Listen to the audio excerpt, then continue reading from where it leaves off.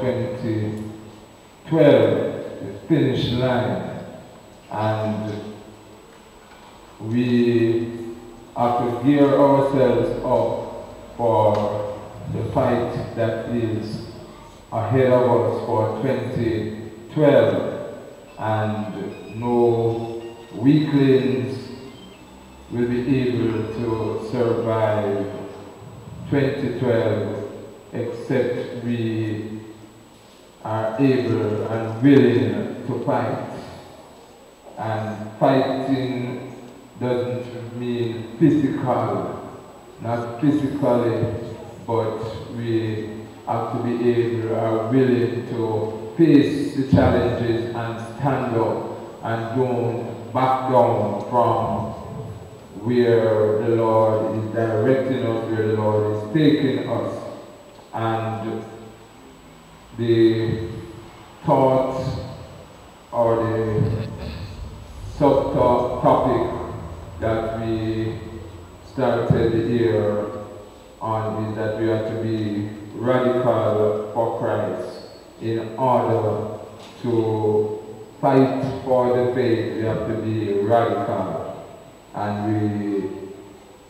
if any at all we want to stand and defend this gospel, we have to be radical, determined, and knowing that this is where we will be going, or how we will be standing up for this gospel, this faith that was once delivered unto us.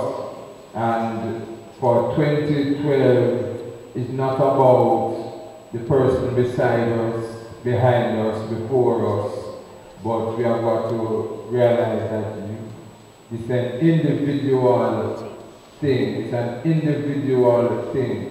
So if the person beside you is not willing to come, then don't let them drag you back. If they are not willing to defend this gospel, don't let them prevent you from defending it. It's an individual thing, and we have got to reach to that point where we decide that radicalism is the way forward. And as I said on Sunday, that when we hear of the word radical, we always associate it in some negative ways. We always associate the word radical with character that is not upright, character that is not good character. That's how we associate the word radical, because we always think radical.